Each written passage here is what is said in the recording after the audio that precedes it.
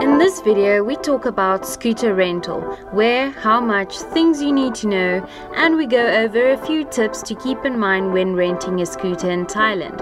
Forget to be specific, but it doesn't really matter where you are because the basics stay the same.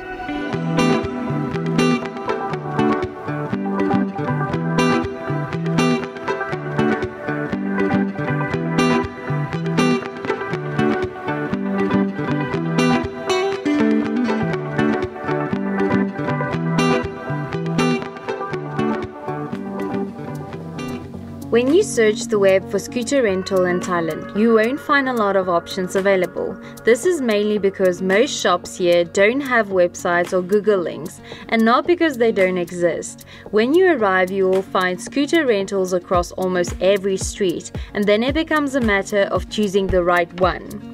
So take an hour or two, walk around, talk to a few owners, ask the prices and chat about the terms and conditions. We are traveling for an extended period of time. There's a few things to keep in mind when choosing the shop to rent from. Like, does it fit our budget? How is the condition of the scooter?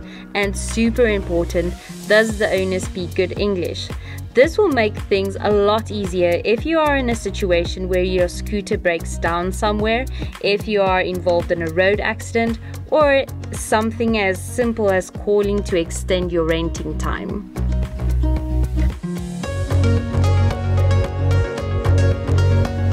The shop we ended up choosing is KT Shop Bike and Car Rental. This guy is friendly, speaks good English, his scooters are quite new and in good condition, and he will give you a nice discount if you rent for long term. We are currently renting a 125cc Honda Click for 2,500 Thai baht per month. This is almost half of the price than what it is in season, which is normally around 4,500 Thai baht. The price of a scooter depends on a few things. When you rent the scooter, in season or out of season, for how long you rent, daily, weekly, monthly, and then of course the size and the model of the scooter.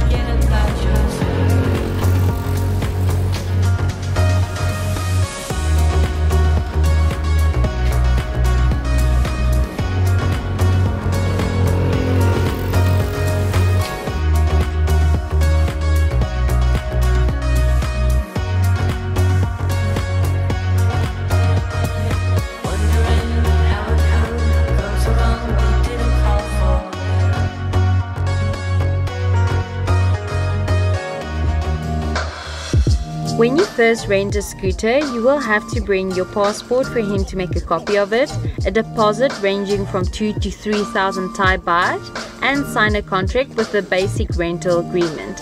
And something nice for us is that KT Shop can bring your scooter to your hotel if you live near Rawai or Harn area.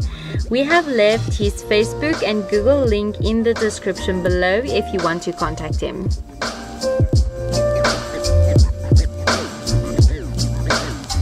That said, before you take the scooter, he will check everything for you as well as take photos of the current state of the scooter, then send them to you directly through Line.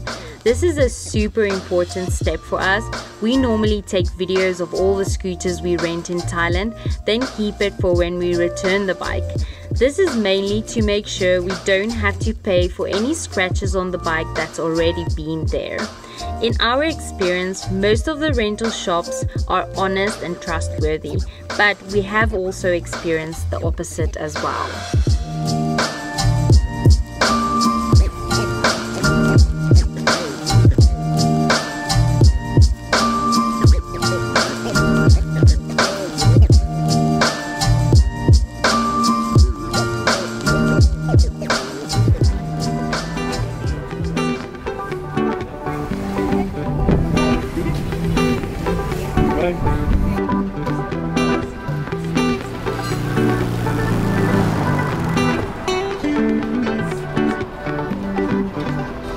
almost every district in Phuket, we have a favorite place to eat, and in Muang district, it's Elephant Number 9.